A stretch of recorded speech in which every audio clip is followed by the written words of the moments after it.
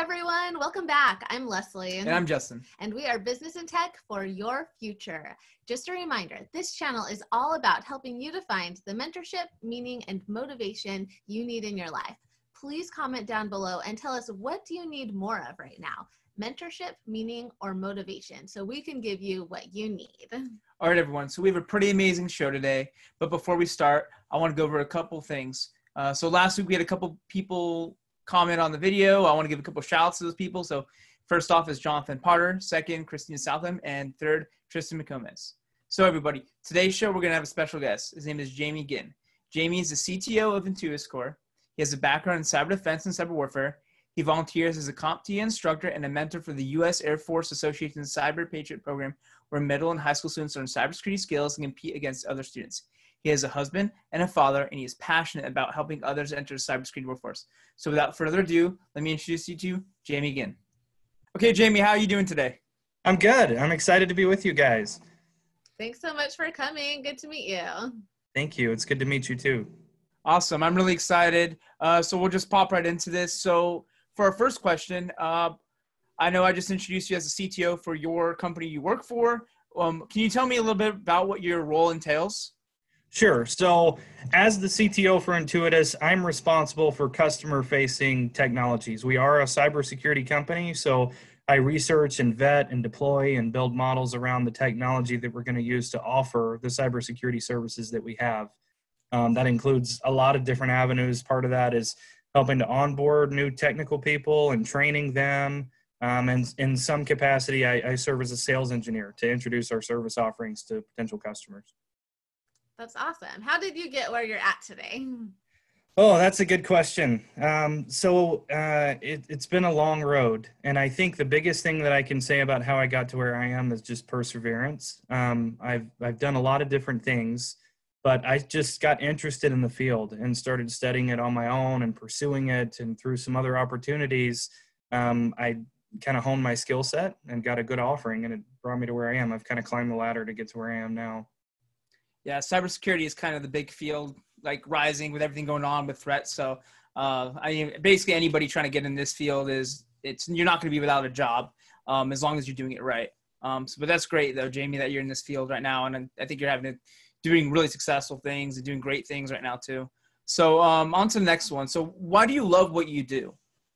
You know, I thought a lot about this as we were talking earlier, and there's several reasons. I think one of which is because I see a need and I really want to help people. Everyone uses technology, right? It touches every part of our lives, even people who don't think they know anything about technology. They would be surprised how much technology impacts their life in some way or another. And I saw a need because in that availability of information and availability of services, people don't realize in some cases how vulnerable it can be, how exposed it can be. So I saw that as a need, an opportunity to help protect people who really don't understand.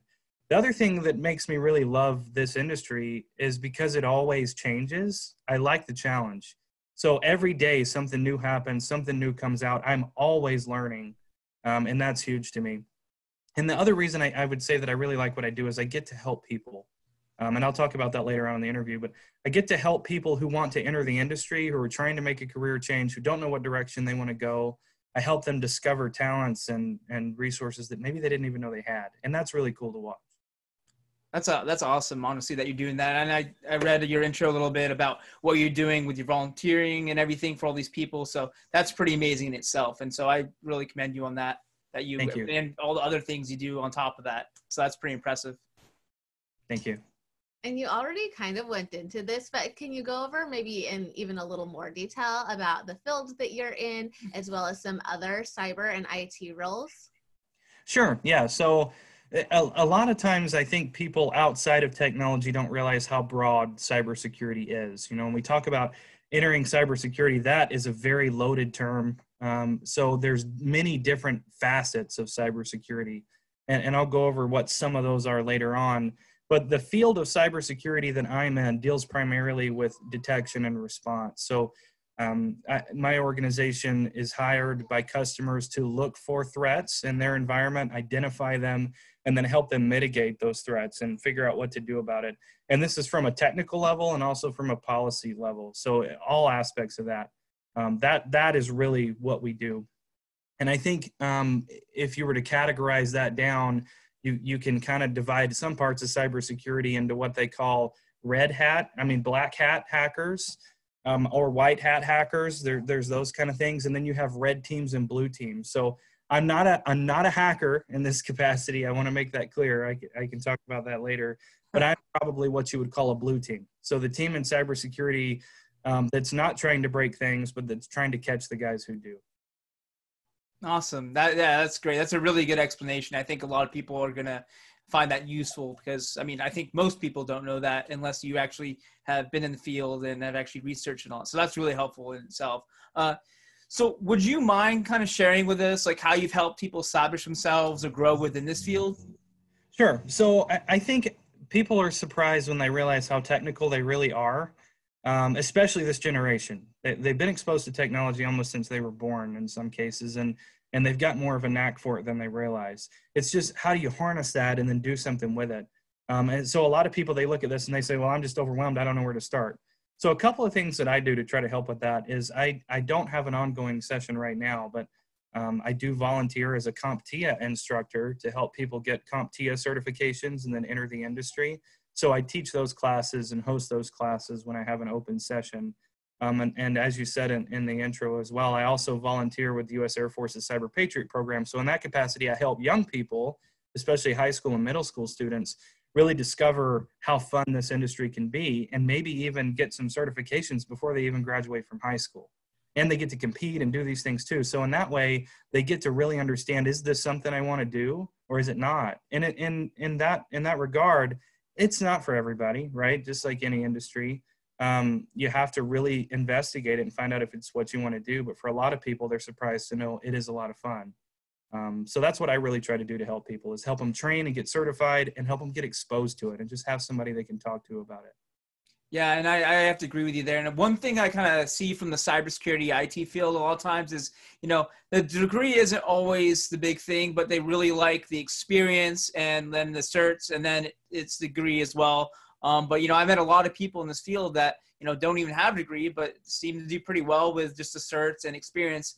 And companies seem to value that because, colleges don't always teach you the skills you need to do everything. It gives you kind of a baseline, but then you have these guys that just play around with these programs at home and they're amazing with what they can do and they're self-taught. So I'm really commend people that can do that. And that's pretty important that I see so far. Yeah, and just another comment on that. That is so true about the certifications and stuff. Yes, the college degree is important, but you can be just as successful, if not more so, in this field with the right certifications and getting yourself some experience. And there are ways to get that experience too.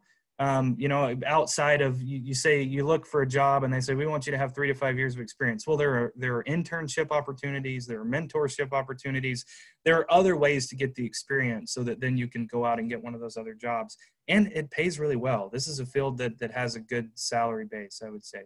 I agree. I definitely agree with that one. So what drives your vision? Oh man, that's a huge one. Really, if I had to narrow down what my vision is really to help people. And what drives that is because I know where I was before I got into this field, wondering what I was going to do, feeling like I had a particular skill set, but I didn't know where it fit. And I was kind of, looking at different avenues for that. But I remember that. And I imagine there's other people out there that feel the same way.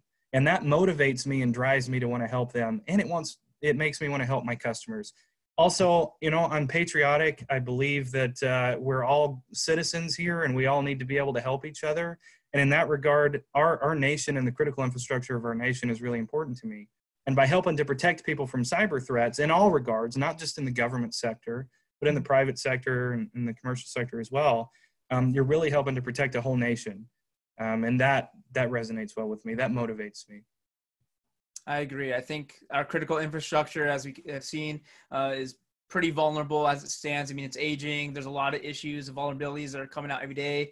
There's tons of hackers that we see that are like, don't even need that much to do a lot of damage personally. So that's been a huge issue. And that's why it's such a big concern, because you don't need too much to do a lot. You just have to have the skill set, a computer and Wi-Fi, and you can do a lot of damage. So I really appreciate you talking about critical infrastructure, because I do see that as a big issue right now. Yeah, and I'll comment on that just real quick, Justin. Critical infrastructure is hiring a lot of cyber professionals right now, so employment opportunities there.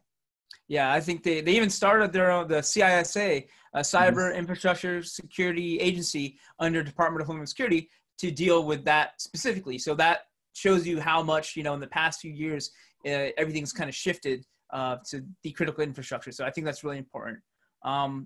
So you've had a lot of accomplishments, a lot of different things you do. Out of all your accomplishments, what are you most proud of?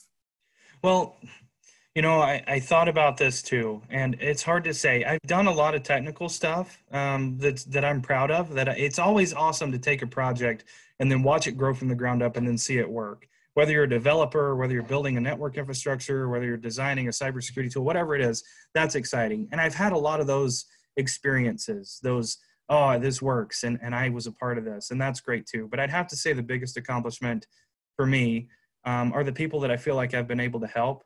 And that I've been able to work with and lead, to see them gain more confidence in themselves, build a skill set that makes them proud to talk about it. That I would consider to be my greatest accomplishment. I'm really impressed with how others focused you are. That's very unique, I feel like. Thank you. What would you say, do you know about any other free or low-cost trainings that you think that our audience might be interested in? Sure. There's a few I'd like to talk about. One of which is what I do. And like I said, I don't have an open session right now for the trainings that I do. I got pretty overwhelmed a while back and had to back off a little bit. And it's small, right? It's just me that teaches those, and it's pretty open.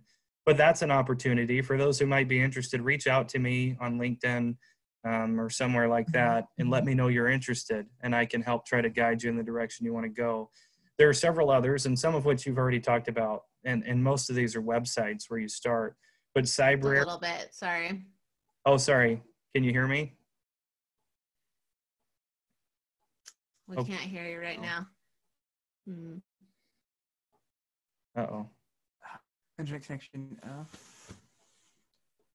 I can hear you guys. Okay, you're back now. Okay, sorry. so let's pick up where...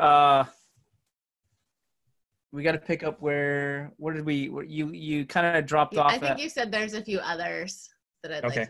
Yeah. All right, I'll just start there. There's a few other resources I'd like to talk about too, one of which I know you guys have already talked about, but that's Cybrary. They're great. They have a lot of free courses that you can take, ranging in all kinds of different things, tech related, from computer programming to cybersecurity certifications, whatever it is. They're great. Some of those require some payment, but it's relatively minimal, but their content is great. Another one, this is also paid most of the time. They do have some free resources on YouTube, but that's CBT Nuggets. They have short videos that introduce and teach topics, but they're very interactive. So much so that, a lot of these technical courses, you get bored and you're like, I can't listen to this anymore. It's just so dry. But CBT Nuggets is great. They're entertaining. They're fun to watch. They've got a lot of stuff on the screen. They're really good. They're not completely free though. For those that work in the government sector that are veterans, military veterans, FedVTE is a great resource for that community. They have a lot of free offerings and training opportunities for the veteran or government employee community. They're a great resource. Pearson VUE is now offering some free courses. edX is another great resource. They have courses that you can pay to get a certificate, but if you just want to hone your skills, you don't have to pay. You can sign up to just audit any of their classes or just sit in the back of any of their classes, and that's great too. And then lynda.com is a kind of an up-and-coming one. They have some cybersecurity resources as well. Awesome. Thank you for that. Yeah, there's a lot of resources, especially for veterans. I got my one of my certs through Onwards Opportunity, VCTP, I think it was called, when I got out of the Navy. So that really helped me get my CISSP. Really good resources out there for anybody that's interested. And those will also be in the links as well that people can check out after the show. So, we talked about a lot of stuff, but currently, are there any potential jobs or opportunities either in your company or another that that you can share with the audience? Sure. I'll talk about that a little bit. And I kind of want to go back to what our discussion about the cybersecurity industry overall as we talk about this a little bit. So Within my organization right now, we're not hiring. We're kind of like a lot of other people going through the COVID-19 situation. We're kind of holding on to what we've got, and we're waiting to see what the future holds, right? But there's been an influx in technology usage. So I'm seeing some facets of cybersecurity increase the people that they're bringing on and the positions that they have to deal with this, because everybody is working from home. There's more issues that have to be dealt with, especially with the cloud service providers. They're having to bring on more people to deal with this. But there are a lot of opportunities out there. The general metric is that there will be a 3.5 million person shortage by 2021 in cybersecurity, generally speaking. And what that does is that it creates a lot of job opportunities, but it also increases the salary because there's a high demand for the professionals and these companies have to be competitive. So the jobs are there. Even in spite of this, you could go on Indeed or LinkedIn right now and see tons of security jobs listed there. But bear in mind, that is a broad term, a security job. There are so many different facets of that. You have ethical hackers that get hired to come in and test an environment and see if they can discover vulnerabilities. You have threat detection and response analysts, which is the field that I'm primarily focused in. I've dabbled in the other a little bit too. And then you've got security engineers. In a lot of cases, those are programmers that are building security tools. You've got security governance. And in some of the security governance cases, you don't have to be highly technical, but you help develop policy and procedure for cybersecurity and those kinds of things too. And then there's cyber forensics and all these other things, right? You could keep going down the list. But I would encourage your viewers to research what opportunities there are within cybersecurity because it's huge. And when you pick a certification path, say that's how you want to enter the industry, you want to get certified. It's typically more than one certification. You pick a path. You're going to want to kind of know which one of these fields you want to get certified for, and that certification path will lead you in that direction.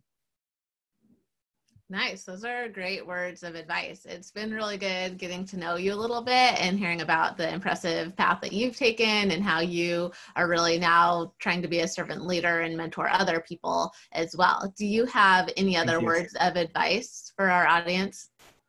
If I could give some advice about this, it would be don't be overwhelmed. The industry's huge. You hear about cybersecurity. There's these attacks in the news and you think, what does that mean? I don't understand any of this stuff. That's okay. It will all make sense eventually if you decide to go this route, but don't let it overwhelm you. It's easy to look at this industry and get overwhelmed and think, I could never do this. I don't know how I'm going to ever get a job in this. I don't think I'll ever understand this. Don't start there. Start small with your education and just learn one piece at a time and get confident in that and then move on to the next thing. The other advice I would give is to start networking now. Meet people in the industry, build a good LinkedIn profile and make those connections. There are seminars and webinars and all kinds of events that you can go to. A lot are free, where you can learn a lot about this and meet people that work in the industry and find out what you're going to like in the industry, what field you're going to like. That's a huge resource is to meet these people and get to know them. But again, I would say don't be overwhelmed. Figure out what path you want to go down, network with people, and then just start learning. A lot of this is self-taught. You can get these certifications completely on your own if you have the drive to do it. There's plenty of free study resources out there for these certification tracks. So just jump in with both feet and start at the bottom and work your way up. That is amazing advice. Yeah, we're going to have another video where I'm going to put a couple certification paths up for people and resources for that as well. Obviously, we're going to put the stuff you've provided as well that we'll get in the descriptions for everybody. But, you know, Jamie, honestly, this has been a really amazing interview. I think, you know, I've learned something, Leslie's learned something. So I think this has been pretty amazing so far. So, you know, we just want to thank you. And we're really hoping our audience takes a lot from this because I really think this is a lot of valuable information that honestly, we put a lot into one video. And, you know, now people can take that as it is and ask questions, the comments and everything. And I'm really excited to see where this goes. But, you know, I really appreciate you coming out today. You know, if there's nothing else, you know, I just want to say, you know, we really do appreciate this and we really are excited to see where you go with this. And we're really hoping everyone takes a lot from this channel. But, you know, if that's everything, do you have any last words, Leslie? Maybe just if anyone in the audience, comment down below if you heard about a new site or training that you're going to try out. We'd love to hear from you what you're excited about. Jamie shared a lot, and I definitely have a few more that I'm going to check out that I haven't been to. So thank you again so much, Jamie. Thank you, guys. It's been great. And everyone, look me up on LinkedIn. Feel free to reach out to me. I'm happy to help. Yeah, he's a great guy. Check him out. But, you know, everyone have a great week. This is a great video. So, you know, we'll see you next week. See you next week.